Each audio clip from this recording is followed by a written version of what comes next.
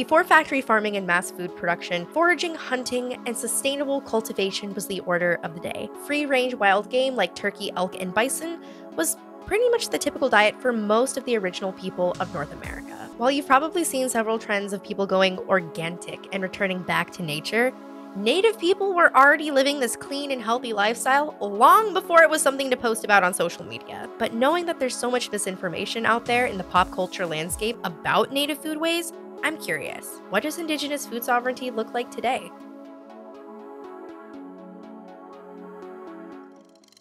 I'm your host, Cheyenne Bearfoot, and this is Sovereign Innovations. How do our ancient practices translate into modern dishes? I went to Wahpepah's kitchen in Oakland, California to speak with owner and chef Crystal Wahpepah of the Kickapoo Nation in order to find out. Food sovereignty is just a university word. It's really food is medicine. It really takes place within this restaurant. When it comes to traditional foods, when it comes to bison, this is like one of the first meats. And so I really wanted to try to have all game meats in the restaurant only for a purpose, is because I want people to see what meats are from this land. For me personally, I always think about what the animal eats and what they represent. And when it comes to the bison, they represent so many in different tribes. So I'll add a little dry blueberries in here. Blueberries. Yes. And meat, yes, because if you think about what the animal eats, so a lot of game animals, they love eating berries.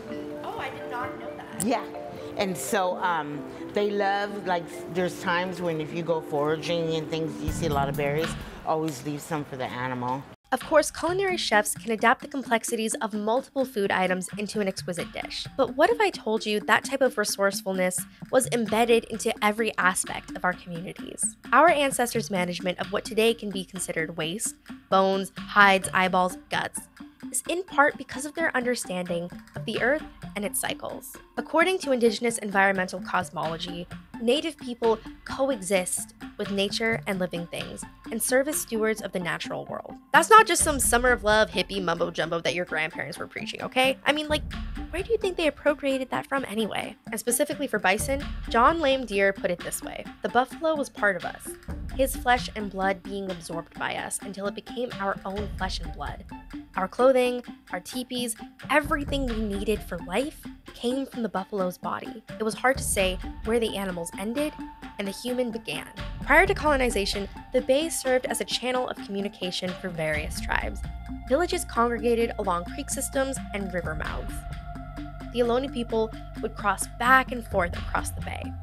Today, the land looks much different, but the inhabitants are still here. Growing up here in an urban Native community, it's something where I felt it was very necessary to have. My kids are California Native. It's very important that they see this and they partake in this for the future generations. So that's where the sovereignty takes play, of us serving foods that are sourced from other Native communities. So I feel it's very important for people to see where our foods come from and that we're still here and we still exist and how vibrant and beautiful our foods are.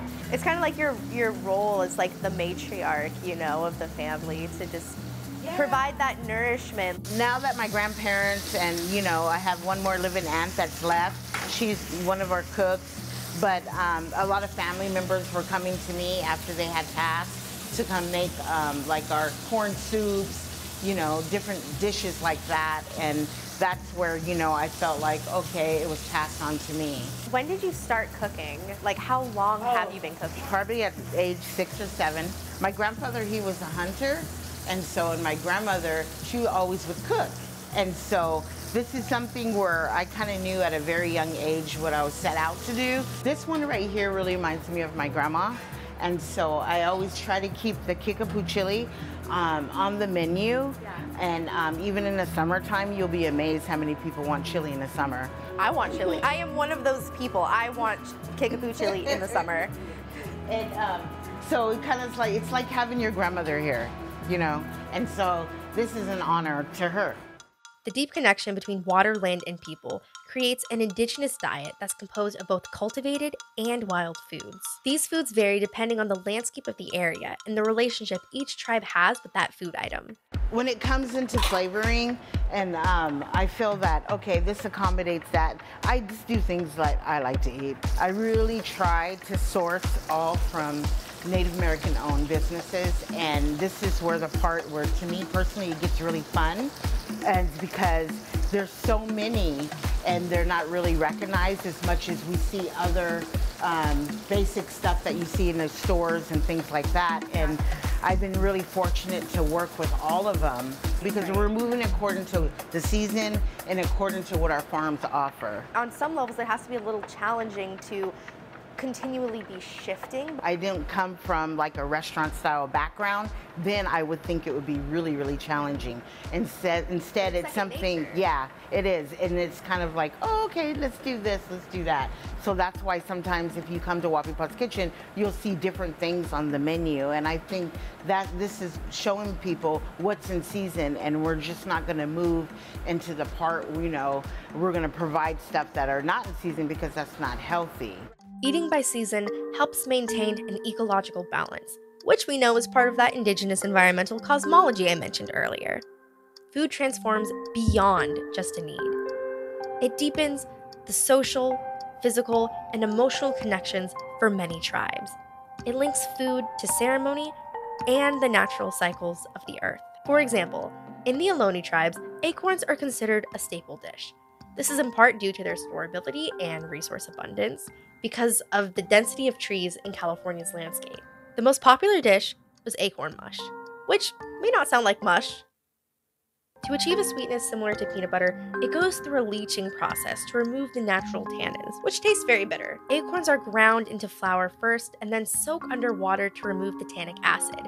When it comes to knowing, I mean really knowing how to handle food and where it comes from, it impacts the communities it's being served to. There's nothing like having a food runner to come and serve your food, knowing exactly where their food comes from and how it's served. You know, sometimes we'll have, we have acorn, for instance. My kids are California native. They have a connection with that, and you'll be served the acorn and they can actually fill you in where it's from, the traditional parts of that. If you notice, I have a lot of berries. I love foraging, and I love picking berries, going out there. It reminds me of the happy times as I'm growing up. At the same time, it reminds me of just how beautiful our foods are. While there were plenty of other game to hunt and fish, other foods needed to be gathered too. Berries, nuts, fruits, herbs, mix them all together, and you get an amazing meal. Indigenous communities that practiced were sure to not take more than what they needed, because those foods that they gathered were also ingested by the animals around them. And so this is where I find, especially here at Wahpepah's Kitchen, where I find everybody does come here to gather. If people don't have those connections with the berries or the blue corn or even the bison, for instance, or even the deer, and when they do come, it really triggers those beautiful memories as if they were in their grandmother's place. You know, you could be a home away from home, and that's why this place is here. Initiatives like this kitchen here are just one effort to bring traditional recipes back to popularity. Whether it's blue corn mush, choke cherry pudding, smoked salmon, or bison stew. These recipes and these foodways are key to how Indigenous peoples have survived and maintained cultural connections throughout the centuries. I guess for Indigenous communities, innovation starts in the kitchen. Okay, while I'd love to stay and drop some more food sovereignty knowledge on y'all, I'm very hungry after watching Chef Wahpepah throw down in the kitchen. But before I go, have you ever tried an Indigenous recipe? Have you ever been to an Indigenous restaurant? Let me know in the comments. Until next time, Happy Earth Month, everybody. All month, PBS is dropping new content to celebrate our amazing planet. I wanted to highlight an episode of State of Change. It's about individual citizens taking action against climate change. Links to that video and the full Earth Month playlist are in the description.